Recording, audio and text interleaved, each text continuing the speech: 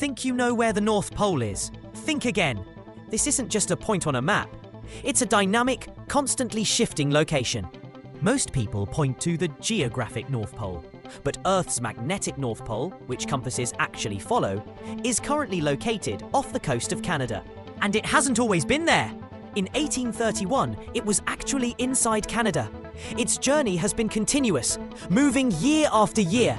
From 1999 to 2005, it moved about 9 miles annually. But recently, this speed has dramatically increased, making its track harder to predict. By 2017, it was already 240 miles from the geographic North Pole. Its rapid motion now requires constant monitoring by geological surveys to keep navigation systems accurate. As of 2021, the magnetic North Pole is racing at an incredible 37 miles every single year. This isn't just a fun fact, it's a crucial phenomenon impacting our planet.